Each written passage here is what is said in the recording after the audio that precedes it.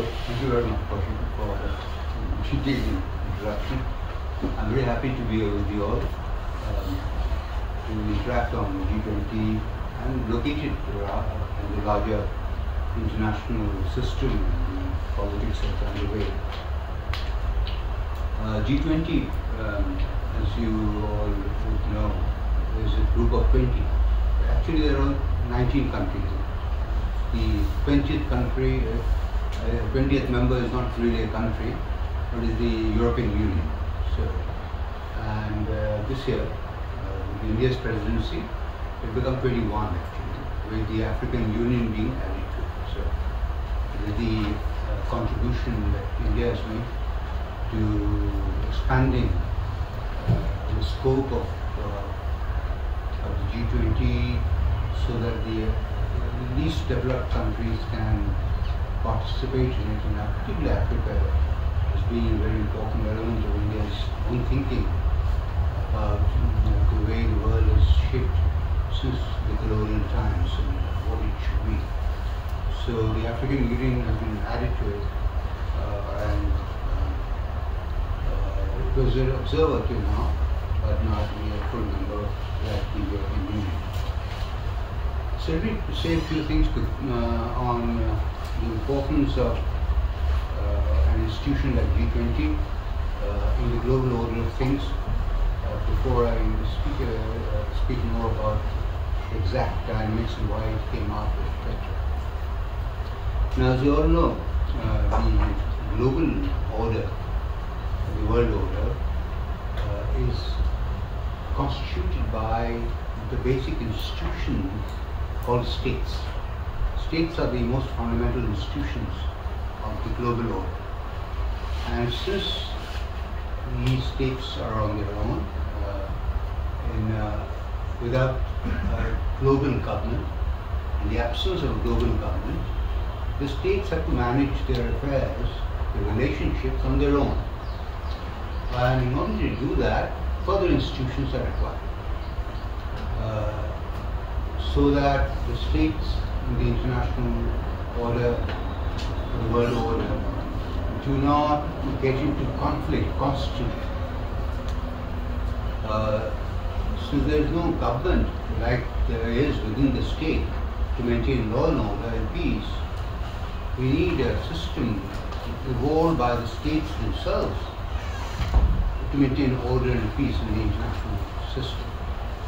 And the basic unit, as I said, of this international system, or this order, is the state themselves. The states have emerged long ago, but in the modern form, it is the sovereign nation state or variations of the nation state that constitute the international order. Today there are about 193 recognized international states, and they are instrumental in maintaining whatever order, peace, conflict that exists in this world. So, in order for these states to maintain basic cooperative system which they need to do for interaction among themselves and avoid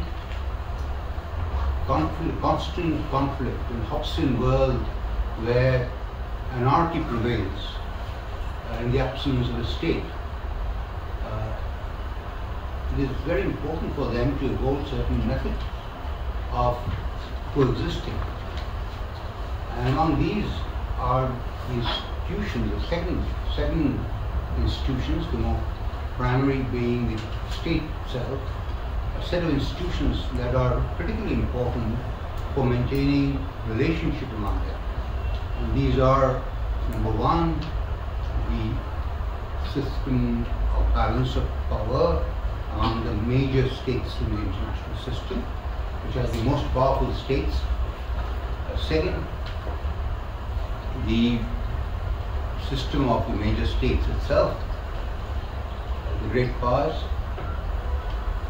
Third, the issue of democracy, the institution of diplomacy, the invention of diplomacy as a way of managing relationships among states, war, as an institution, which are a constant factor, and at times also plays a role of creating new states, ensuring that the balance of power is not destroyed, and finally international law.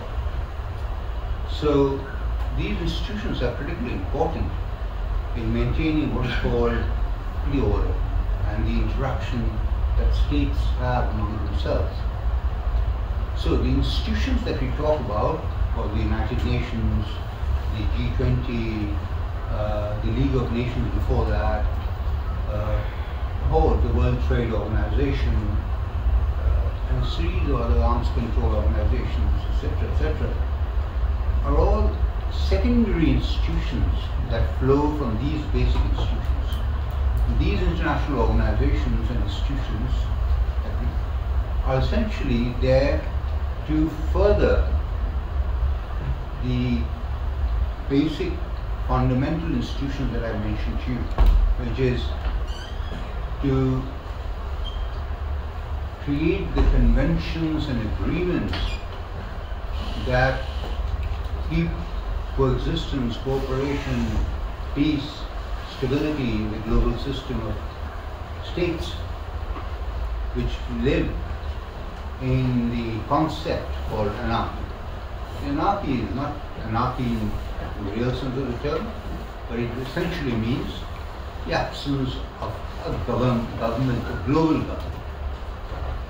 So the states are on their own, and they have to then survive, because survival of the state is the most fundamental, just like the survival of the individual in the global order.